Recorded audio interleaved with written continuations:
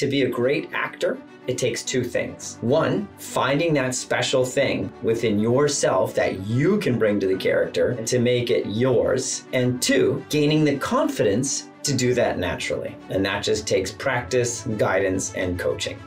I can help you get past that hurdle of self-consciousness, thinking in the back of your mind, is this okay? Did that sound right? Oh darn, I just forgot. When those thoughts are going through your mind, you are not acting. When you reach a level of acting where you're only thinking about what the character is feeling or what you're saying, you will get a performance that blows people away.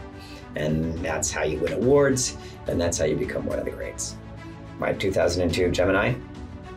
I often get recognized from Gene Roddenberry's Andromeda, where I played the part of Harper, or The Bride of Chucky, where, yes, I had a fabulous death. And I won't go into detail. I truly believe that everyone has something to offer when it comes to performance.